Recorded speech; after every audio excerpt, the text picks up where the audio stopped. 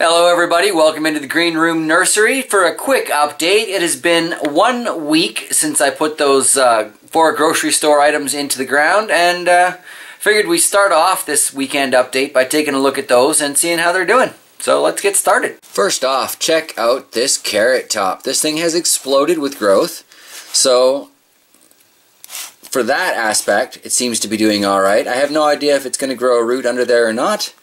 I'm not pulling it out to check just yet, but those greens are sure looking good. And now check out these green onions. This is where I cut them 7 days ago, just at the top of the cup if you recall, and clearly they've grown quite a bit. So I'll be able to take another harvest off of these really quite soon, and probably every week that follows. But I'm not going to keep updating these in the water because, as I mentioned, when I put them in, I'm going to put them in some soil, put them downstairs, and they've become part of the kitchen. In fact, let's just do that now. Alright, a little soil in there, and they're basically good to go. Next up, we've got the celery here, which really hasn't done anything yet.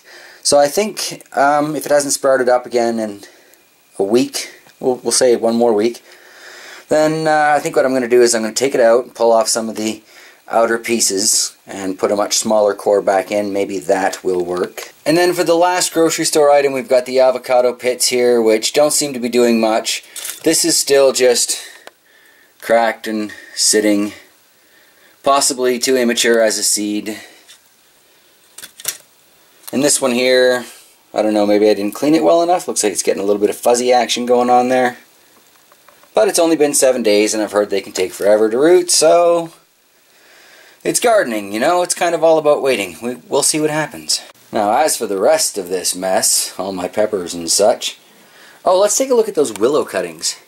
As you can see, these ones are doing much better than the ones in the aquaponics, sprouting out branches and leaves already. Look at that. This is the one that's just in the water. That's awesome. So clearly that cutting's doing quite well. A little watering station set up here. I'm just basically dunking each inner cup in until it no longer sucks up water, and then putting it back in its outer cup and switching it all up. Takes a while, but gets everything evenly watered. Nothing sprouting up yet in that last batch of seedlings. Still hopeful. These things take time. Here we can see one of those snake plant cuttings that I'm trying to root. Nothing popping up out of the soil there yet, but the top of it has sealed and looks like it's healed. So that's a step along the way. Hopefully it shouldn't be too much longer before I see some new growth popping up out of the bottom of the cup there. But don't really know till you do it, right? This cute little tiny nothing of a plant is the beginning of a lemon tree from a seed kept out of one of the lemons in the fridge. Have no idea if it will grow up to be an edible lemon or not, but the journey is the joy, right? This one out of my 2 beefsteak tomatoes is not looking too great after the transplant, but it is still alive, so I'm letting it grow. It's got lots of time still. It's snowing outside today, so yeah, no great rush. Got my Malabar spinach seedling here, doing almost as well as Rev's. Well, who am I kidding? It's on its way to doing well. So that's exciting. I'm looking forward to having that as an edible houseplant kicking around, maybe in the stairwell, not sure. All depends on light. Got all those cucumbers, got the mouse melon here.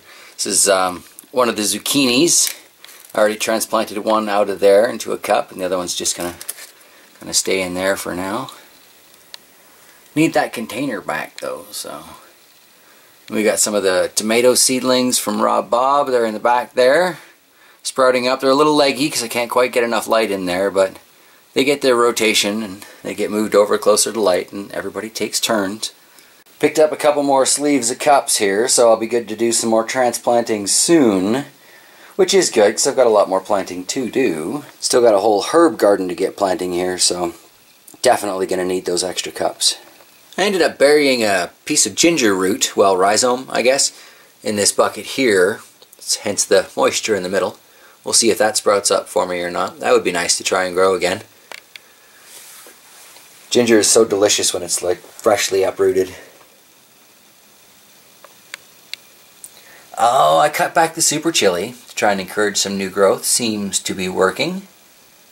Although, looks like I need to get those ladybugs going around here. We've got that infestation creeping up again. Time to harvest the ladybugs from all over the windows and walls where they've wandered off to. Get them back to work. The El Jefe still hasn't fallen over dead yet. So, I guess that's promising. These are adorable. Have you ever started asparagus from seeds? These things come up so tiny. But there you go. You know, it's kind of a super quick update on the seedling room, the green room nursery, whatever you want to call it. So I'm hoping during the course of next week I'm going to get the opportunity to plant out those herbs and maybe get a little work done in the aquaponic garden with that IBC tote if the snow ever melts out there. Geesh. But yeah, so by next weekend we might have an update worth checking out. But either way, thank you for joining me today, and I'm going to wrap it up there. Have yourselves a fantastic week ahead, guys, and I will see you next time. Bye.